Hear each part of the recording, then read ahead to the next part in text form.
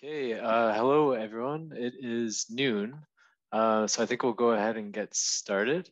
So for those of you, this is my first time moderating the ATI seminar series. So for those that don't know me, I'm Ben Adam. I'm a pathologist at the U of A hospital, and it's my pleasure to moderate today's session. I just want to start with our land acknowledgement. So the University of Alberta acknowledges that we are located on Treaty 6 territory and respects the histories, languages, and cultures of First Nations, Métis, Inuit, and all First Nation and all First Peoples of Canada, whose presence continues to enrich our vibrant community. And I also want to say a thank you to Paladin for their support of the ATI seminar series.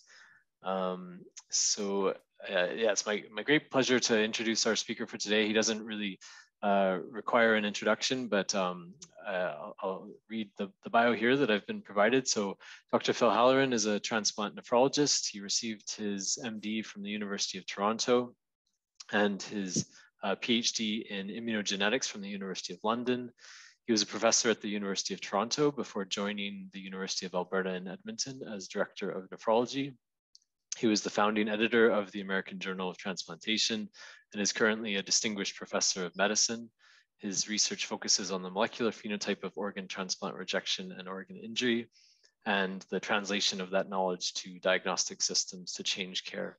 He has published 375 original peer-reviewed papers and is a member of the American Society for Clinical Investigation, a fellow of the Royal Society of Canada, and an officer of the Order of Canada. So the topic of his presentation today, I believe, will be on the Molecular Microscope Diagnostic System, reading rejection and injury in liver, lung, heart, and kidney transplant biopsies. So without further ado, I will hand it over to Dr. Halloran. Thanks very much, Ben. I appreciate it. And thanks very much to the audience. And I just should say in advance that the success that we have is dependent on this environment that we have. It's a very special environment. This is one of the world's great transplant centers, an environment for doing transplant science, and it depends on a lot of people, and I'm very grateful for the privilege of working with you people. This is the team we have, and my job is just to talk to people about the work that very smart people do, and I'm really grateful for this team, including Luis Hidalgo at the University of Wisconsin and Kieran in the pulmonary division. Almost everything I am saying today is in the peer review process. The heart work is actually subject of a review, which is undergoing revision for transplantation. It's exempted pending revision, and the kidney clad work, some of it is just being submitted now. But these papers, in other words, there's a background of publications if you don't get the message the first time through. So we'll talk about the MMDx system and just highlight a few aspects of rejection that we're interested in. And one is the fact that there's a subthreshold antibody-mediated rejection that we've become interested in kidney, and there's DSA negative antibody-mediated rejection. And cell-free DNA has strong correlations with active rejection, even when the DSA is negative. And that'll come into our interpretation of hearts. Then I'll talk about the endomyocardial biopsy and what we're seeing there, and then the transbronchial biopsy and the mucosal biopsies that Kieran Halloran introduced. And I'll show you what we're seeing there. And finally, I may have time to get into some report of what we're seeing in the trifecta studies. Now, our general approach to molecular biology of organ transplants is to discover the underlying rejection states, but also the parenchymal injury states. Remember the kidney patient, the heart patient, et cetera, they've come to you for parenchyma. And we want to find out as much as we can about the molecular biology of organ injury. We want to recalibrate the existing diagnostic systems and basically everyone to reach the right decisions about people, to make MMDx available to clinicians as a platform. And there's a lot of biopsies being done in the United States and the MMDx system being run out of Portland, and we're establishing a European center now too. And finally, comparing the MMDx biopsy findings to other biomarkers like cell-free DNA. So that's what the basis is of the trifecta studies, and we'd like to welcome you eventually, all of the organs, into the trifecta studies of kidney and heart and lung and liver. And the trifecta studies look at centrally measured donor-specific antibody measured by 1 lambda, cell-free DNA measured by Natera, and the MMDx phenotype of the biopsy. And the first report from the trifecta was just out in JSON. All right. As a clinician, my approach to biopsies is biopsy if necessary, but don't necessarily biopsy. The biopsy is, for me, the major site for discovery of human disease mechanisms. You just can't do anything until you understand what the tissue is doing, and it has to be molecular as well as histologic. It's the site for definitive diagnosis, and if the biopsy is necessary, please optimize the utility of the biopsy by doing as much as possible with this little bit of human that someone has given you. Now, when I deal with biopsies as a clinician, I know the problems of sampling, and I'm always must remember that, and that's particularly a problem in IRB-approved research protocols, where you're limited in the amount that you can get by the institutional review boards. So we have to deal with small samples in our research level. There's also intrinsic variability within the tissue, like kidney medulla versus cortex, and there's a lot of variability in some of the biopsies, like the lung biopsies are really very noisy. There's a non-specificity of features. So we're always looking to define disease states, but we have to look at features which are not intrinsically specific, like intimal arteritis can be a variety of things. And then assigning categories. Remember, what you're trying not to do is just put patients into a bucket. You have it or you don't. You're trying to actually establish the quantification and the probabilities. And around the boundaries, there are errors. Systems that rely on pattern recognition have particular problems with errors, and this is X-ray interpretation, any form of and histology, anything in which one human individual has to make a qualitative decision about a pattern has the potential for inter-individual variation. But there are other errors too, errors within the rules we use, errors within the algorithms. And finally, when looking at a diagnostic system, you have to understand your platform. Every platform has intrinsic limitations. There are weak phenotypes. There are effects of treatment. Was the patient treated? Has the treatment affected the phenotype I'm observing? Maybe there are multiple diseases. Maybe there are rare phenotypes that you haven't seen before, that the reference set that you're referring to hasn't seen before. And maybe there's massive damage beyond the range of the diagnostic system. So when there's massive damage, often diagnostic systems go wonky. So the Molecular Microscope system is a central biopsy diagnostic system that uses genome-wide microarrays to measure gene expression in intact RNA that's been preserved in RNA later. We don't use formalin-fixed RNA because formalin irreversibly damages the RNA to some extent.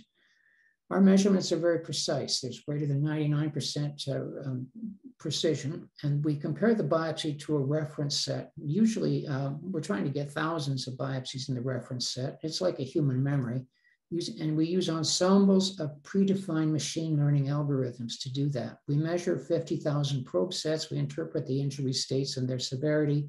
We're looking for TCMR, ABMR. We're trying to infer non-adherence, and we can do that to some extent.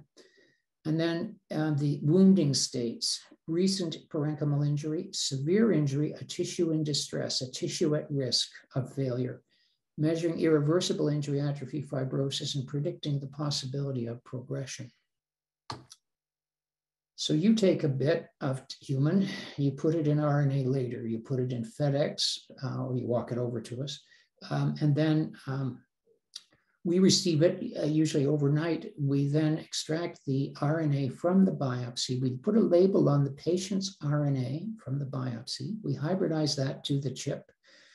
We then develop the label into a quantity between signals, let's say of 10 to 60,000, and then we get 50,000 numbers coming off the array and sort of a spreadsheet. At that point, our software algorithms turn that into a report.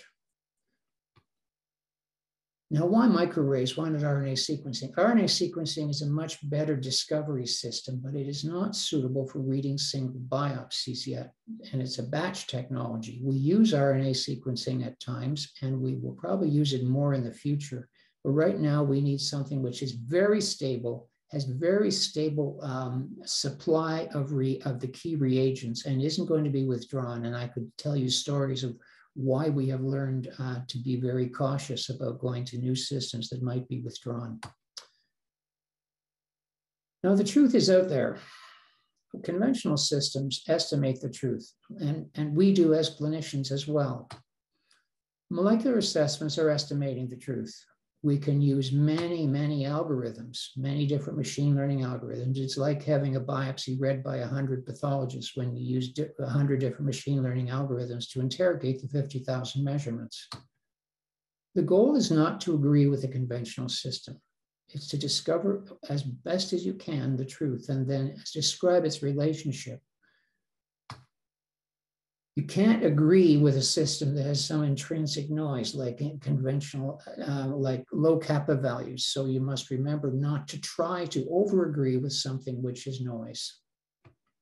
And finally, we're now bringing in the biomarkers into this. So we want to see the relationship of the biomarkers to these other assessments, like donor-derived cell-free DNA. Now, no test is perfect. And we can't claim to be perfect, especially when you consider all the potential errors that you can get from reading biopsies. And medicine is always discovering, and we're always learning more about these disease states. When MMDx disagrees with histology, we have some confidence that MMDx is likely to be correct. We look at more features, we look at them quantitatively, and it's objective with high precision of the measurements. When we have a phenotype that can be predicted, MMDx predicts better than histology, like survival. MMDx outputs are continuous, not semi-quantitative or binary, which is especially important when you're looking around boundaries to have quantitation. MMDx trains classifiers on histology features. We love histology, and we learn as much as we can from histology. We're really derived from in parallel with the BAMF system, right going back to 1990 when Kim and I started these two different paths. The MMDx findings have been used to update the BAMF classification. For example, C4d negative ABMR and DSA negative ABMR really came out of the molecular systems. And then MMDx can assess recent injury, and recent parenchymal injury, really, the tissue is often histologically normal and is severely injured. And there are features which you can see with the microscope, with confocal microscopy, but very often you can't see those with conventional histology. More importantly, cell-free DNA measurements, which we think are a valid objective estimate of the probability of rejection, or correlate better with MMDx than with histology. So we have confidence in the performance of the platform. Now, just remember, when you're looking at these results, the graph is not the whole story. A human is undergoing immune responses, and those adaptive immune responses are changing and changing and changing. And that's in relationship to the immunosuppression burden. And so you're seeing something that evolves over time, and a lot is going on underneath the tip of the iceberg that you see as a rejection episode. And secondly, human behavior. That's behavior of the patient and not taking the drugs, behavior of the clinician and trying to minimize the drugs. So non-adherence plays a role. This is a paper in which Joanna Solaris, when she was here, she looked at the biopsies we had, and we tried to ascribe a cause of failure to organs that had failed. And we found that about 70%, 75% of the organs that failed, we could ascribe to an immunologic failure at that time, an immunologic cause. And when Joanna did chart reviews that were available, 50% of the patients had been recorded by the clinician, independent of the study, as having had concerns about adherence. And we think that this is probably an estimate, but it also means, listen, who on this call hasn't been non-adherent with a medication? There isn't anybody. So this is the way humans behave. It's not their fault. And secondly, a lot of the diseases come on despite the maximum adherence too. So don't regard this as being some sort of indictment of the humans involved. It is describing us. All right, T-cell mediated rejection, antibody-mediated rejection, and then these various injury states that we're focusing on now. And then the relationship between the rejection and injury states. That's what we're doing. Just everyone on the call probably knows this.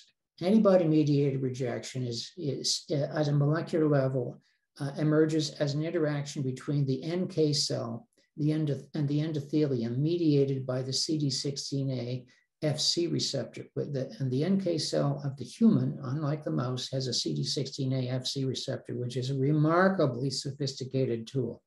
It's like the T cell receptor. It activates calcineurin, it releases cytokines and gamma interferon, it can release the cytotoxic enzymes. We don't know why the endothelium changes, but it does. It dedifferentiates, and over time, it starts to manifest some characteristic endothelial genes.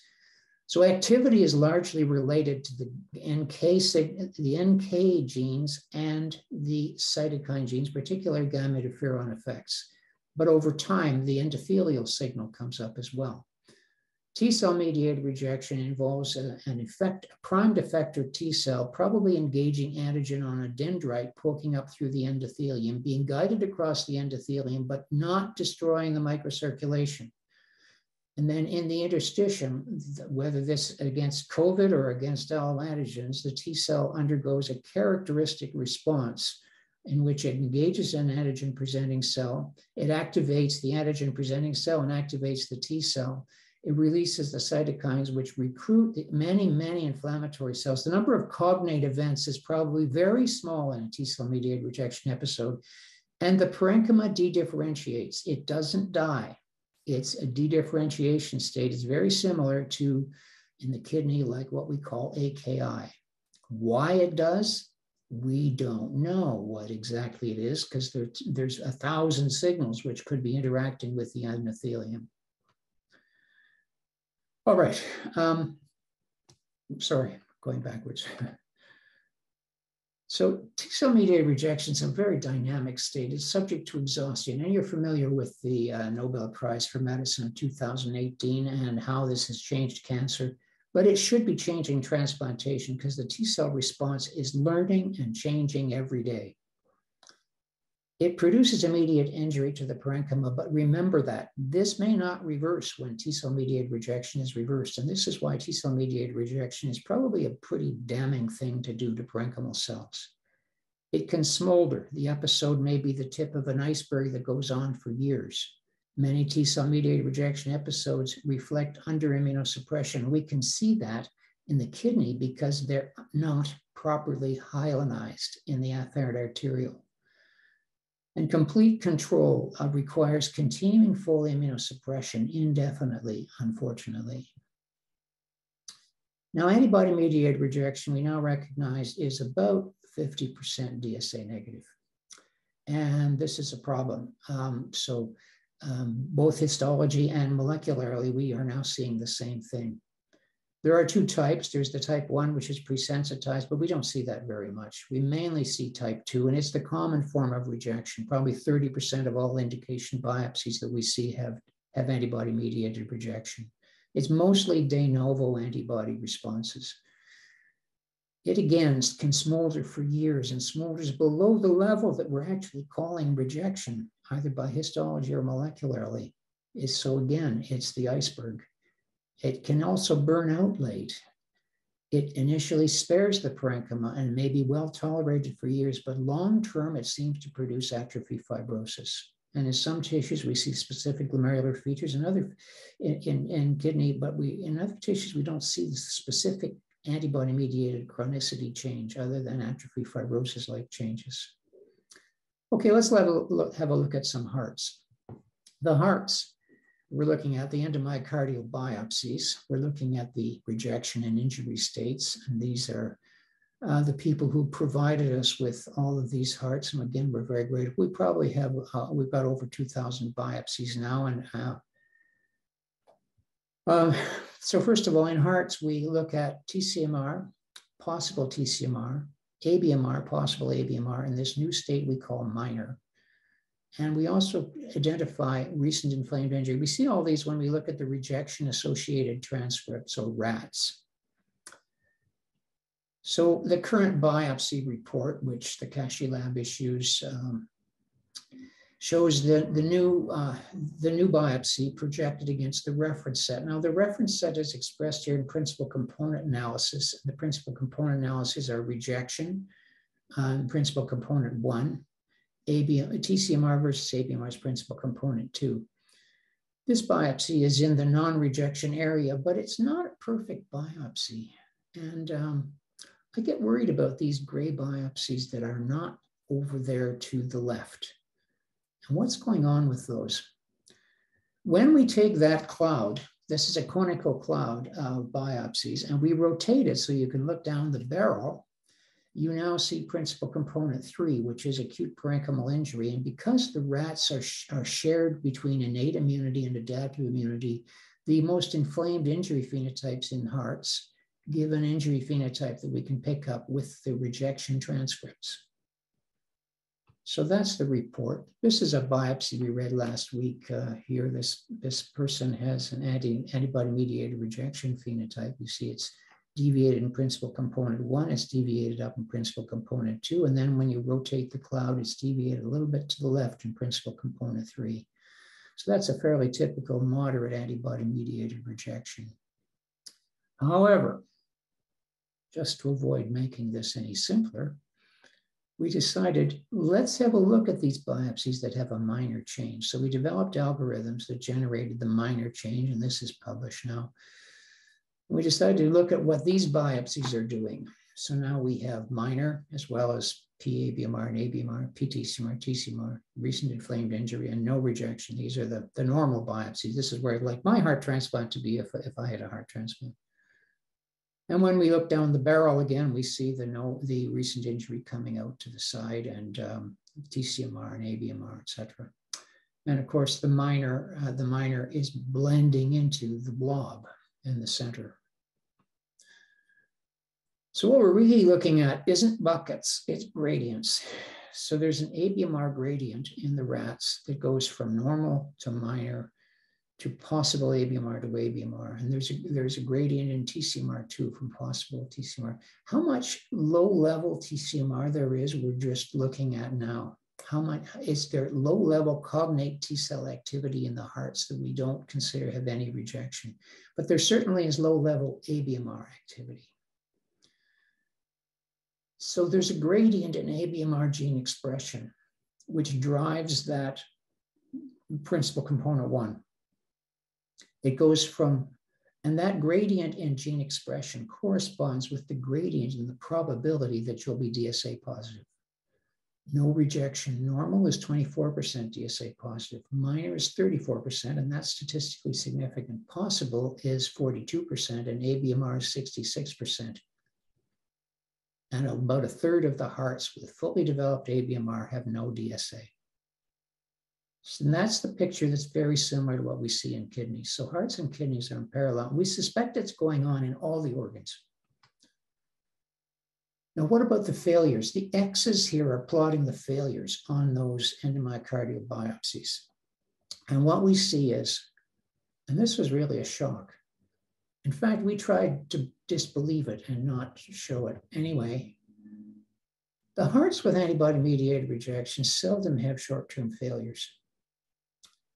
And if you look in survival analysis, ABMR scores per se actually are slightly positive. It's uncomfortable to say that. Let's pretend I didn't say that. They're not a risk for graft survival short term. TCMR is, and strangely, this minor change is. And so my theory is that some of these minor biopsies will represent ABMR, which is burning out as it develops deterioration of the parenchyma, and they're at risk because they have previously had active ABMR, but they don't have it now. Now, if we look at left ventricular ejection fraction, that determines a left ventricular ejection fraction are the early injury phenotype and T-cell mediated rejection. And in both cases, time plays a role. Time increases risk in hearts. Anyway, that's what we're seeing. Some of it a little surprising. Okay, so here's what I'm trying to do. I'm trying to take a look at the injuriness in every biopsy, heart or lung or kidney, and also independently look at the rejectionness. So rejectionness and injury separating out. And so each biopsy should get two independent phenotypes. And again, I'm trying to look at normal, recoverable injury, severe injury causing distress and probability of loss, and atrophy-fibrosis. Granted, I can't prove this is atrophy-fibrosis in every biopsy, but it has the characteristics of atrophy-fibrosis as we can see it in the kidney. So now we take the injury-associated transcript sets, not the rejection-associated.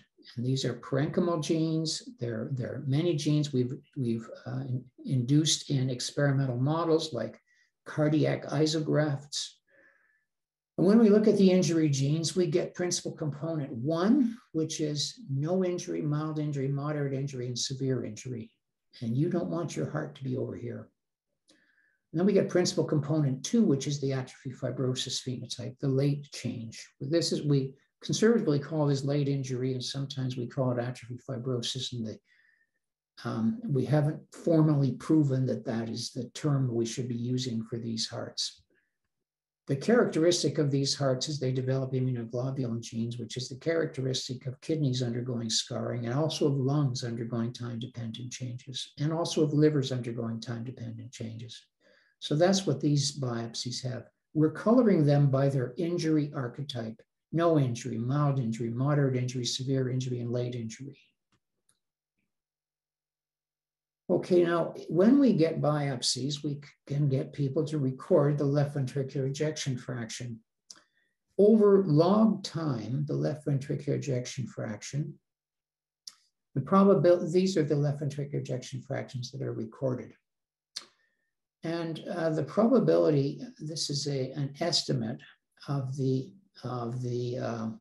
left, it's a splined line, which Jeff Reed generated, which is an estimate that you have a left ventricular ejection fraction greater than 55. And you can see the optimal time for that is in the intermediate period of the heart transplant, slightly lower in the earlier and definitely lower in the later because of all these people.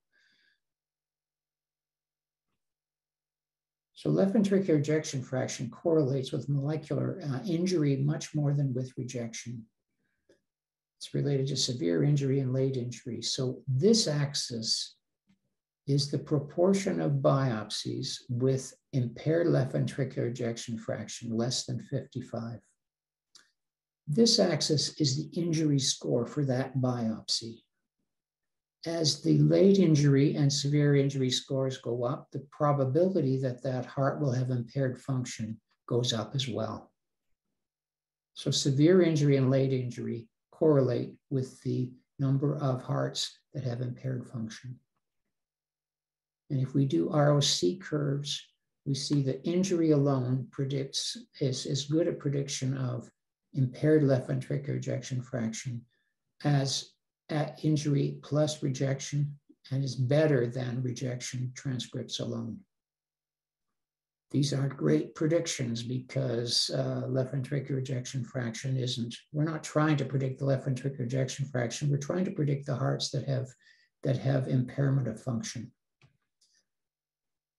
So is this late state, and close to 20% of the biopsies that we get have this late injury state that we call atrophy-fibrosis. Is it related to cardiac allograft vasculopathy, coronary artery disease? And I'll give you a definite probably. When people do biopsies, they don't consistently phenotype the coronary arteries. So we haven't much information about the coronary arteries in the inter-heart study. But the arteries are donor tissue, and they're subject to the same stresses as the parenchyma. And the entity that they call CAV has many of the same characteristics as the entity we're calling parenchymal atrophy-fibrosis. Does coronary artery disease cause the parenchymal change? I doubt it myself, but I'm a nephrologist. All I know is that the population of biopsies in which we're describing this late change is similar, And it's 20% of the hearts. There's a lot of people out there that have some impairment with their hearts in the late period, and they're at risk, as you'll see. How is the injury change related to the rejection change? Now that, as an immunologist, has intrigued me for a long time. So when we take all the hearts that have any T-cell mediated rejection-like change, 127 biopsies, and we take all the hearts that have antibody-mediated rejection, no T-cell mediated rejection, that's 340 biopsies, then we can look at the injury states that go along with the T-cell mediated rejection and the injury states that go along with the antibody-mediated rejection. 85% of the hearts have the severe injury and late injury state. Very few of them are normal if they've got any T-cell mediated rejection activity. Many kidneys, many hearts with antibody-mediated rejection, especially those early on, have an injury phenotype which doesn't look much different from the time course of the post-transplantation injury phenotype in all hearts. They really aren't showing any injury, but late they do. So the late hearts with antibody-mediated rejection have a high frequency of the atrophy-fibrosis phenotype. Antibody-mediated rejection very seldom produces the severe injury phenotype. So now, this is a little complicated. You might say that what else is new? But anyway, this is a little complicated. So this is log time post-transplant. And what we're looking at on the y-axis is the severe injury score over log time post-transplant and the late injury score over log time post-transplant. And we're coloring the biopsy groups by their rejection state. The biopsies with TCMR virtually always have some severe injury change. The biopsies with ABMR do not. The biopsies with TCMR very early start to develop the late injury change. The biopsies with ABMR do not, but then they do. The biopsies that we are calling minor also do. And you recall the survival analysis showing that minor was not necessarily good for you. Well, that seems to be why. The biopsies that we're calling normal and have no rejection do not. Okay, so survival in inter-heart, again, is short-term, and histologic rejection is not associated with increased failure. Molecular rejection is associated with a mild increase, but it's on the borderline of statistical significance. But injury strongly predicts the failure, whether you have rejection or whether you don't.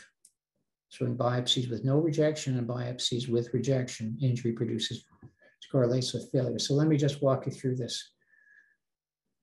These are the histologic rejection phenotypes, and there's no significant association, although what you can see is that TCMR and mixed are bad for you in histology. You get stronger associations molecularly, and the associations are with the early injury phenotype, with the minor phenotype, which is pink, and with TCMR. But the strongest, the really significant associations are really with the injury phenotypes, especially severe and late. And if you take all the rejection biopsies out and look only at the rest of the biopsies, you still see the severe and injury states are bad for you. But don't be misled. Some of these may have been produced by previous rejection. And then within ABMR, severe injury is a bad state to have. Within ABMR and within TCMR, the injury states are bad to have. This isn't significant because there are so few hearts that have no severe or late injury. So here's what we're learning in hearts. MMDx using rejection transcript expression defines gradients of the rejection states. TCMR is a highly damaging process. ABMR usually spares the parenchyma initially and may be well tolerated for months or years, but it leads to atrophy-fibrosis. Incidentally, this is a big therapeutic challenge. how much risk should you put the patient through on the after you've read that sentence? And is it worth it trying to suppress something which for this little girl with a heart transplant may be okay for 4 or 5 years. So how much risk do you want to put her through now? And that's, I'm not minimizing that, the quandary that clinicians are in about that. The minor state of subtle ABMR-like change in kidney and in hearts, incidentally, gives mildly increased ABMR transcripts, increased probability of DSA, and it's seen by the pathologist, and many pathologists call these biopsies TCMR1. DSA associations occur in gradients. 34% of fully developed ABMR is DSA negative in hearts, and DSA positivity occurs in a gradient from normal to minor to possible to fully developed ABMR. Parenchymal injury, we see this various degrees of parenchymal injury. We see severe injury, we see injury producing parenchymal matrix and microcirculation changes. And those are injury up genes. We see dedifferentiation of the parenchyma, and that's probably why these people are sick. The recruitment of inflammatory cells, especially in relationship to acute injury, the heart injury is very pro-inflammatory, possibly because of mitochondrial release, interesting enough. And then there's the atrophy-fibrosis.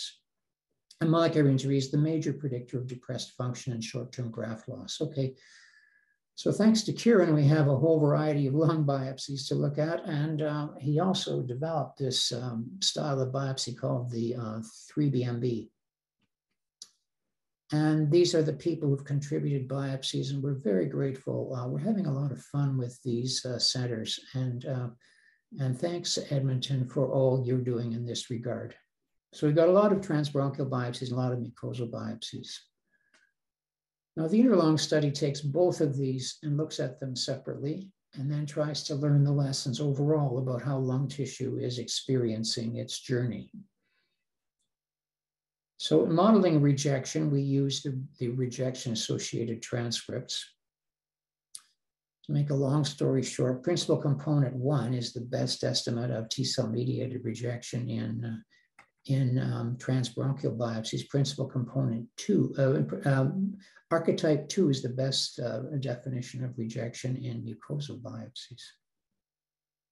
We initially were quite concerned with biopsies that lacked surfactant, but we got over it because now we can read principal component 1 in the transbronchial biopsies, even when they have very little surfactant. In other words, they're not alveolated. So, and that seems to be reliable. Principal component 2 is more influenced by the degree of alveolation of the biopsy. In mucosal biopsies, we have 4 archetypes, and R2 is T-cell mediated rejection. R4 is a time-dependent deterioration of the epithelium, which we'll come back to in a couple of minutes.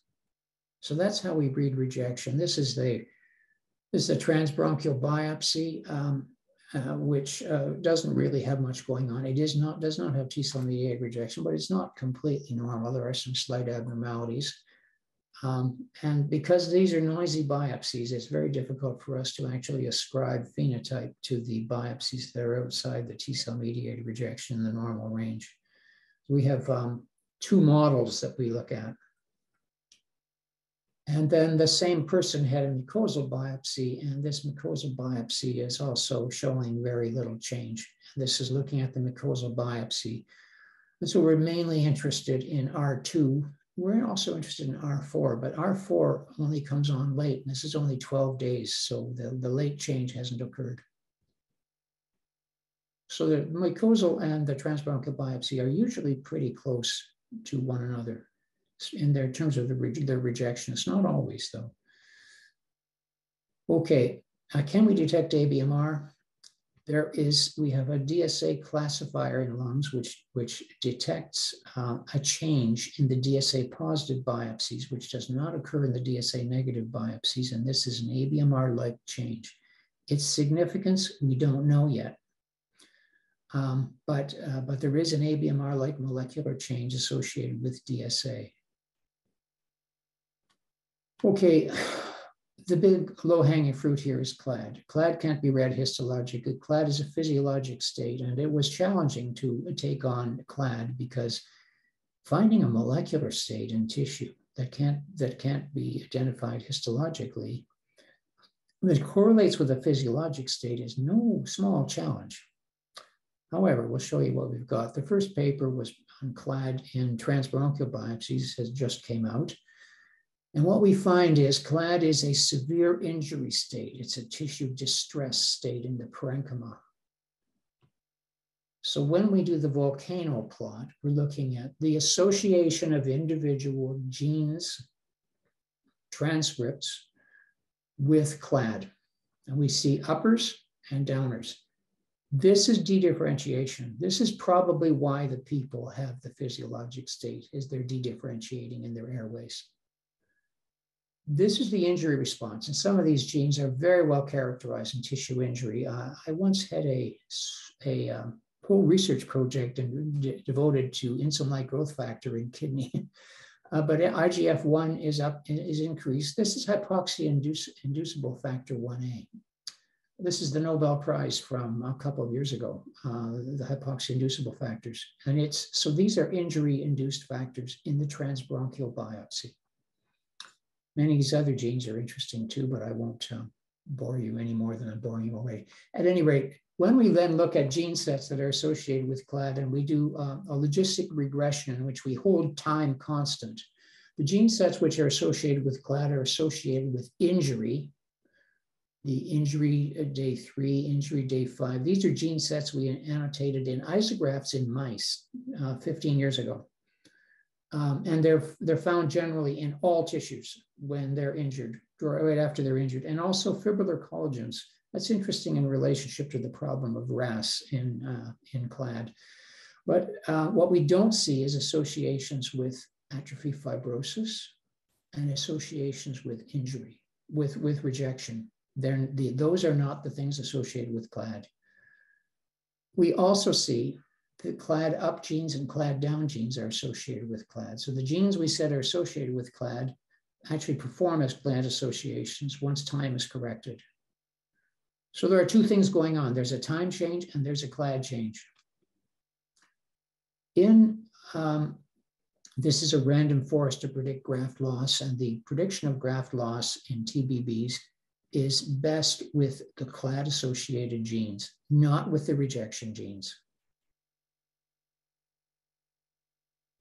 And so the CLAD associated genes in transbronchial biopsies are associated with injury. Many of them are expressed in cancers as well. Cancer is the wound that doesn't heal. So they look like, to some extent, they're generalized severe injury genes in tissues that are trying to remodel themselves but are at risk. The decreased genes have high correlations with the physiologic state. So it's dedifferentiation. It's not rejection or inflammation. The CLAD genes correlate with the stage that the clinician assigns, as well as correlating with the existence of CLAD. And it correlates with prognosis. So we would suggest that in transbronchial biopsies, the CLAD state reflects severe tissue wounding and distress. Now, what about the airways? The CLAD genes in airways, we've done the same thing, and this paper is being submitted, hopefully in the next couple of days. The CLAD genes are associated with the same injury-induced genes that we mapped in kidney isographs years ago. They're not associated with the fibrillar collagens, interestingly enough, because this is an epithelial tissue biopsy, much more than the transbronchial biopsy. There's a little bit of a gamma interferon response, but that's a feature of tissue injury in many epithelial organs. And they're strongly associated with the CLAD up and CLAD down genes, but they're not associated with rejection. So it's really very similar, not identical, but very similar to what we've seen in transbronchial biopsies. And again, if you look at graft survival in random forests, which are multivariate analyses, graft survival correlates mostly with the CLAD-associated genes. They were trained on CLAD, but they correlate with graft survival. Now we have clad classifiers in these tissues, and the clad classifiers we use, the clad classifiers don't agree completely with the physiologic state or with time in their predictions of clad. And the clad classifiers state that some biopsies that have the clad molecular change, but some biopsies that there is divergence between the physiologic state and the molecular state, which is intriguing, and I think it's real. Now, when we look at survival, the time changes do not predict survival. Although clad is time dependent, it's what you have, the clad you have is what predicts your survival, not the time of the biopsy. And again, the stage in mucosal biopsies is predicted by the molecular change. So the existence of clad and the stage of clad are both estimated by the molecular change, and the survival is estimated by the molecular change. Now, looking at the individual genes here, we have in the transbronchial biopsy some interesting genes. None of these overlap with what we see in transbronchial biopsies. But as you'll see that they have the same features, ubiquitous expression. They're not inflammation or rejection. They're often expressed in cancers, and many are increased in severely injured kidneys as well. And some are increased in transbronchial biopsies with clad as well. So watch the LOXL1, which is a very interesting enzyme, which is needed to remodel matrix that you're making. So it actually is an enzyme that acts on the matrix products. Okay, then when we look at, these are the TBB, the transbronchial biopsy genes. And if you look at them in the mucosal biopsies, they may not be the top genes, but many of them are increased. There's HIF1 alpha. If you look in the transbronchial biopsies at the mucosal biopsy genes, they're also shared. There's LOXL1 in transbronchial biopsies. We had seen it as a top gene in the mucosal biopsies, but it's also significantly associated with clad in transbronchial biopsies. And then you look at the kidney genes that we have, which are associated with kidney injury. And many of these genes we have seen many times. And every time we are looking at prognosis in kidney transplants, we get NNMT. And there it is in 3BMBs. And so we took this is a little off the wall. We decided we would look at the kidney survival as predicted by the kidney expression of the genes associated with clad in lungs. Okay, these are the top 30 genes associated with clad in mucosal biopsies. When you have low expression of these genes, you do well. When you have high expression, you do badly. And if you look at LOXL1 in kidneys, again, something from the mucosal biopsy and the transbronchial biopsy, if you have low expression of LOXL1, you're going to do well. And if you have high expression, you're going to do badly in your kidney transplant. Okay, so what we're learning about clad, and this is kind of exciting for us, clad itself increases with time, but the important thing isn't the time, it's how much clad you have. Time-selected transcripts are expressed in inflammatory cells, and they are not related to clad. Clad-selective increased transcripts are basically, they all share the same features. They're ubiquitous in parenchymal cells, and they're induced in distressed tissues. Many are expressed in cancers. Clad-selective increased genes are also increased many are increased in TBBs and in severely injured kidneys. Clad-selective transcripts and classifiers correlate with clad stage and predict survival. So clad emerges as a severe parenchymal injury state or distress state that shares features with other distressed tissues. Okay, just 1 minute. The trifecta studies are giving us some interesting information. Trifecta is a set of investigator-initiated prospective studies in kidneys and now in hearts, in which we're looking at the relationship between cell-free DNA and HLA antibody and the molecular findings in the biopsy. The first double analysis of cell-free DNA versus the molecular findings in the biopsy showed that the top genes that correlate with cell-free DNA, the top gene expression in the biopsy that it correlates with the release of cell-free DNA, donor-derived cell-free DNA in the biopsy, are entirely ABMR genes. And overall, TCMR, which is active, also releases cell-free DNA. The correlation of cell-free DNA with molecular rejection is higher than the correlation with histologic rejection, but it's strong for both. And if the biopsy is DSA negative and has ABMR, and these are the blue balls here, this axis is cell-free DNA. This axis is the state of the DSA. So these are DSA positive or PRA high risk. These are DSA negative biopsies, and the blue are ABMR. So the ABMR, which has no DSA, gives as much cell-free DNA as ABMR that does have DSA. PRA status doesn't matter. I won't go through this because of the time, just to say that we're using logistic regression to take the tests available at the time of biopsy and predict what's in the biopsy. And we have time, DSA, percent cell-free DNA, and quantity of cell-free DNA. The AUCs go 0.61, 0.66. So DSA has only a 0.66 AUC for predicting whether there'll be ABMR in the biopsy. Cell-free DNA is 0.84, 0.85, and the combination has an AUC of 0.88.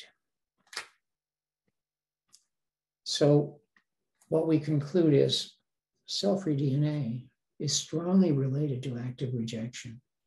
50% of ABMR is DSA negative, but DSA negative ABMR releases as much cell-free DNA as DSA positive ABMR. In our paper that we have under review right now, the cell-free DNA is molecularly essentially identical.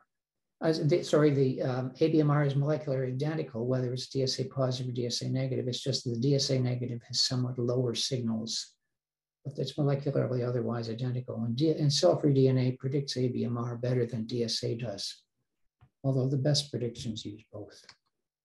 Thank you very much. Thank you, all of you who have contributed to this study over the years. I'm really, you can say I get excited about this stuff, but I'm really excited about working with all of you. Thank you very much. Great, thanks, Phil. Okay, so we do have several questions here in the chat. Hopefully we can get to all of them, if not most. So the first one, I'll start with one from Andrew Masood. So he's asking what kind of patients, variables or factors we are looking at that might affect the MMDx final diagnostic report, for example, comorbidities, age, sex. Well, whatever condition can act in the biopsy will affect what we read in the biopsy, whether we were reading it with a microscope or the molecular microscope. So when you think about all the covariates, think about how they would be acting in the biopsy. There are some variables which I'd really love to know more about. And one is the effect of aging, and don't laugh, okay, when I say I'm interested in aging. The problem with aging, the problem with aging is that it's a very subtle signal molecularly, and we can't tell currently the age of a tissue. And if there was one piece of information that I think we'd all like to have more about is why the older tissues from donors perform so badly when we transplant them, and can we predict that in advance? So we're trying to do that. Yes, covariates will affect the phenotype through the changes in the tissue, and some covariates we're not good at reading yet, like donor age. Great, thanks. Andrew's second question is, innate and adaptive immune responses work in harmony to modulate the host immune responses to endothelial injury. What types of control biopsies have been used to calibrate and validate the MMDx system platform?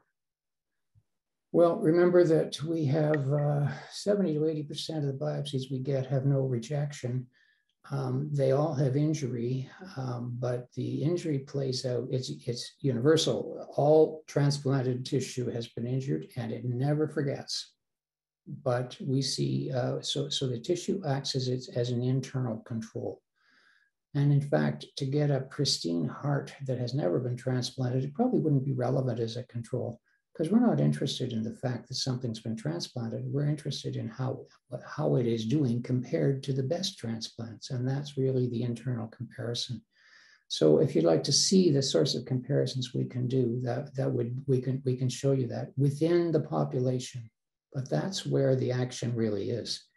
The difference between the transplant and tissue that's never been transplanted is mildly interesting, but to tell you the truth, that's not where the money is.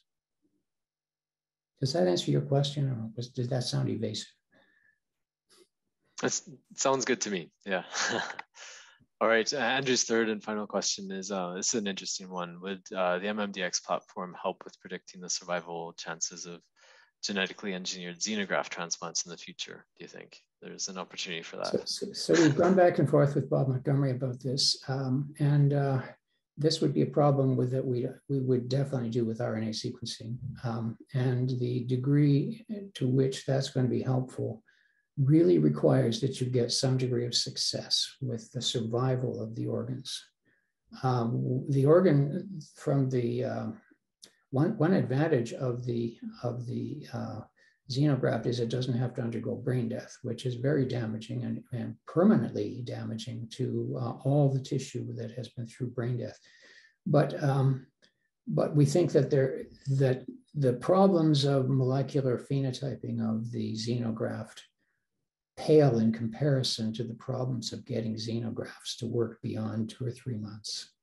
So it's something we will set up when there's demand, but it's not a high priority item right now. Intriguingly, though, I would love to see the kinds of rejection that the xenograft gets, because I think that from what I've seen of the microscopy, it's really different. And but you need 10 of them, not 1. Yeah, for sure.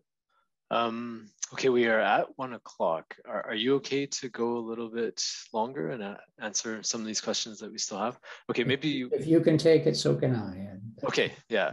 I have a few more minutes. Maybe what I'll do for those that do have to drop off, I'll just make the closing announcements at this point, and then those that still have questions, we can hang on for another 5 or 10 minutes. So I just want to say that next week's ATI seminar on April 13th, we're pleased to have Dr. Frederick Darragon presenting the Synergy pilot trial, advancing donor care in the ICU. And I was also asked to provide a reminder that the CDTRP has launched the Research Innovation Grant competition for 2022. And with the support of Paladin, the ATI is delighted to offer 3 additional awards specifically to Alberta-based research teams. And the link for that application deadline, I think, will be available in the chat. So with those housekeeping items out of the way, I'll go back to the questions here. So a good one from Sadie. IGF-1 and HIF-1 both control metabolic signalings. Is there some metabolomic studies for this late injury state to see how does that get altered? Yeah, I'm sure it would be productive.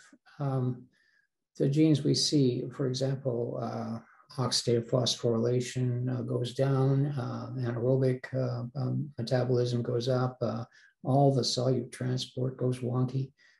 So you can guarantee that metabolomics would see changes in metabolism of the damaged tissue.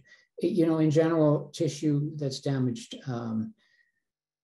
goes through some phases which have been called rubor, thermor, etc., and functionalasa. And these ancient observations going back to Hippocrates, you can see them molecularly playing out in the tissue in response to wounding.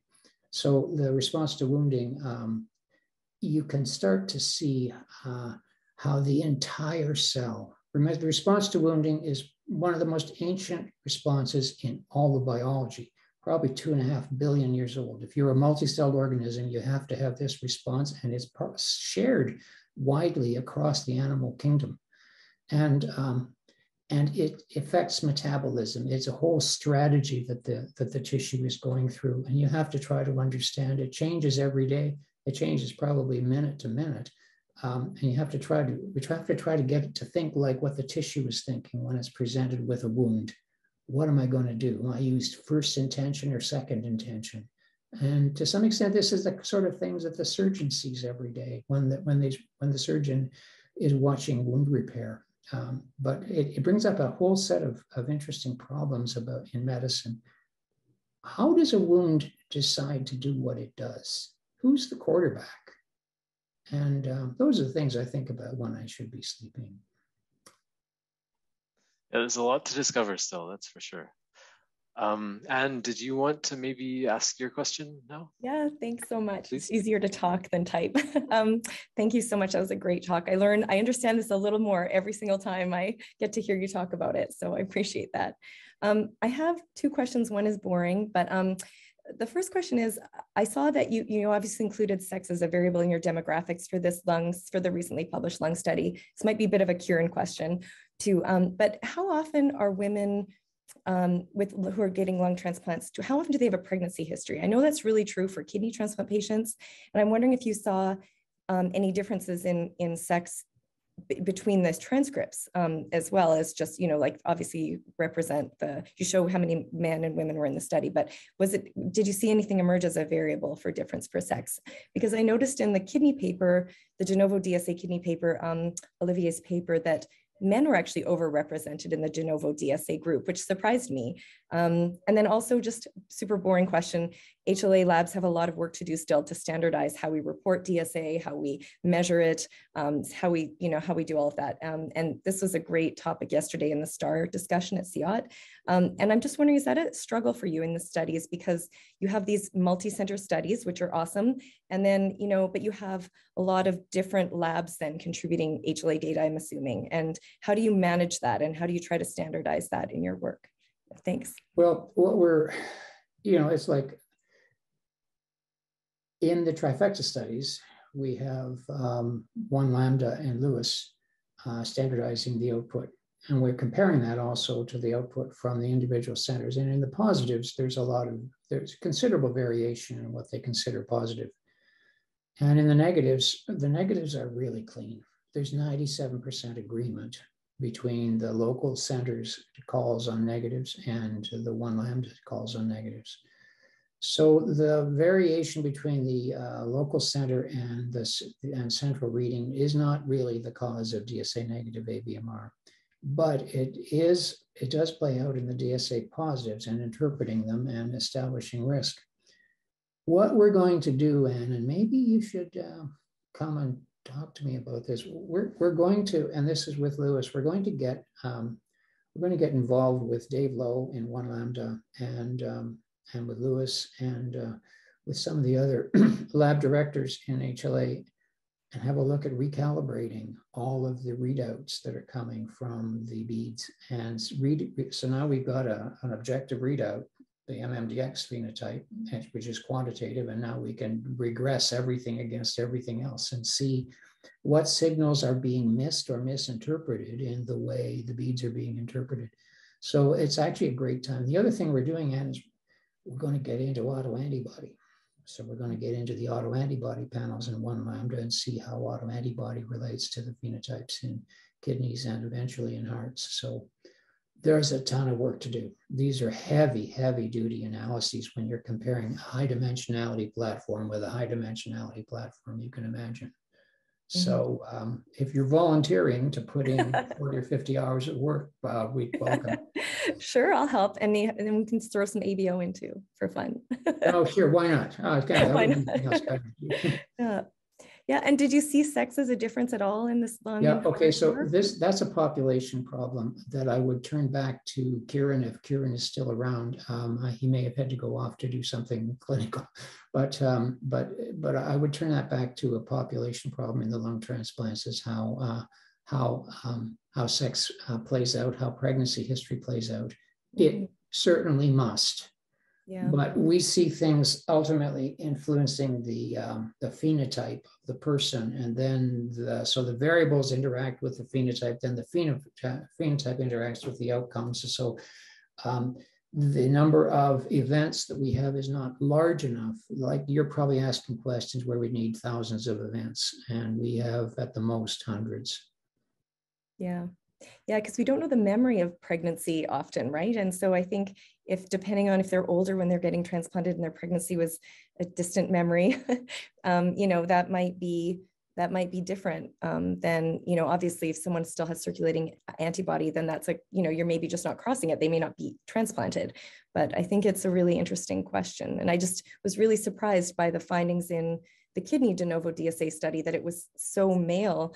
You know, I think it was I just looked it up while you were chatting. It was like 72 out of the 102 in the de novo DSA group were men. And I was like, well, that's interesting. It's the opposite of what I would have expected. So I just don't know if, yeah. Oh, well, anyway, like a whole conversation, but. Remember how you get to that point though, these people have all been cross-matched, and a highly intelligent HLA director has given go or no go on the transplant. And so now you're looking downstream of a whole series of screening events upstream. And it's hard to factor everything in. Yeah. I'm absolutely sure that sensitization plays a role. And I'm also sure that the pregnancy sensitization is different from the other types of sensitization. And probably pregnancy is a unique biological circumstance compared to the other ways you can be exposed to human tissue. Yeah. Depends how many times you're vaccinated with that pregnancy too, maybe. How many boosters you've had. Thanks for that discussion, guys. So we have a couple more questions and then one comment from Alim Herji. I think we can squeeze those in. So one question here, kind of piggybacking off of your discussion from Colin Anderson, your thoughts on the nature of DSA negative ABMR. Yeah, obviously you're talking about autoantibodies and yeah, as you mentioned, non-HLA DSA as well. So what are your thoughts? Well, okay, I hate to do this to you, but could I show, could I screen share for a minute?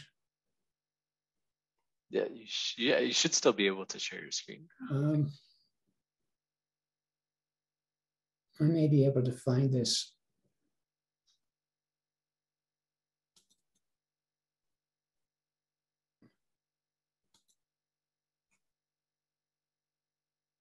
Or not. My thought is, okay, I'm not finding it. Anyway, look, my thought is this.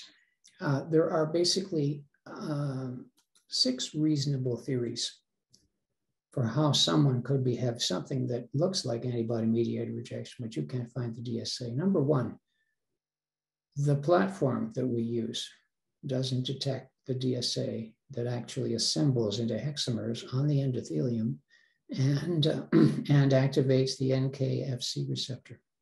The NK-Fc receptor is probably activated by multimerization, and it probably multimerizes around a hexamer or some other higher order assembly of IgGs. And the 3-dimensional structure of the complement binding of IgGs indicates that a complement, that C1q-RS assembles around a hexamer. And the hexamerization is going to be very dependent on the determinant as well as so that the assembly of the effector competent hexamer to engage the Fc receptor requires certain determinants, probably being mobile in the plane of the membrane. The DSA measurement platforms that we have, which are outstanding and changed transplantation, may not simulate the way that effector competent IgG complexes are assembled. So that's one theory. I play with that when other people are thinking about more useful things. But at any rate, we would like to see 3-dimensional structures of the assembly of IgGs on a living membrane that engage the CD16 Fc receptor. Number 2 is that we have people, most of the people that have DSA negative ABMR actually are PRA positive. So that looks like they're mostly sensitized. It's like 2/3 are sensitized, which may mean we're not properly recognizing some DSAs because we don't have complete genotyping. That can't be the complete explanation, though, because it really, as far as we can tell, that really probably is not affecting very many cases. There is NK recognition of missing self, and NK cells can recognize missing self. Probably that is important in the way we recognize things like really distant foreign material with antibody responses, but it doesn't look as if missing self differs between DSA positive and DSA negative. So those are three considerations. Right now, I think that it's probably a platform issue, that the antibody that actually mediates antibody-mediated rejection as effector component is a small subpopulation of the existing circulating DSAs, and that our platform does not adequately represent it all the time. But again, you were trying to make stuff up for what could be an explanation for how you can have antibody-mediated rejection without antibody, and that's one explanation. And why it's so common? It's surprising. 56% in MMDx, 51% in histology now. In the prospective trifecta study, have DSA negative antibody-mediated rejection of all the antibody-mediated rejections. So I'm sorry I can't provide you with a better explanation than that. Thanks, Phil. Yeah, no, it's interesting. We have been discussing this issue more and more at our kidney biopsy rounds on Fridays, and yeah, it seems to be, I don't know if it's becoming more prevalent or we're just more aware of it, but yeah, there's obviously, we have a gap in our system that we need to close. I think this is an area where you can see BAMF learning and where the pathologists are learning, and they're developing more and more confidence for this. So the amount of DSA negative ABMR we're seeing recognized by histology has gone up like 100% in the last 2 or 3 years. Yeah. Okay, a comment, it looks like Alim had to sign off, but he had this comment, just a thought, given CLAD is not associated with rejection transcripts, we need to think about etiology. It is unlikely to be related to previous rejection since the bronchoscopies are indication biopsies at the time of graft decline. Maybe we need to be collecting additional BAL information such as bile acid levels, respiratory infections grown, and then suggested that you guys can discuss that further offline. That's, yeah, good comment.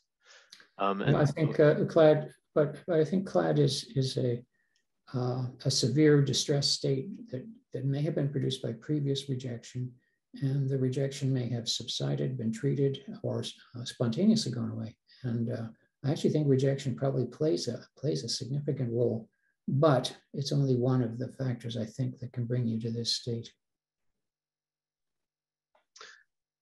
Okay, there's this one final question I can see in the chat. Would there be any interest in biopsies of organs prior to removal from donor as a snapshot measure of organ health going into the transplant? Likewise, would baseline cell-free DNA measures in transplant recipients be informative? Yeah, we're doing those things. It's not helpful at the time of the indication biopsy, but it is going to be helpful, I think, in helping making decisions. There's a wealth of molecular information in tissue that comes to you from at the time of donation, and the clinician is faced with some really difficult decisions, and many organs are being discarded. In the United States, it may be that 3,000 kidneys are being discarded each year that could be transplanted and they won't be the best organs, but they would probably be better than dialysis. So you're raising a big issue about getting molecular information into the hands of clinicians at the time that it can influence their decisions to use or not use a tissue and avoid discards. Great. Well, thanks again, Phil, for doing this, and thanks for staying a little late. It's not every day we get this opportunity, so I think, yeah, I appreciate it, and so does everyone else that was on the call. So, yeah, thanks again, and we'll see you next time. Yeah, talk to you later.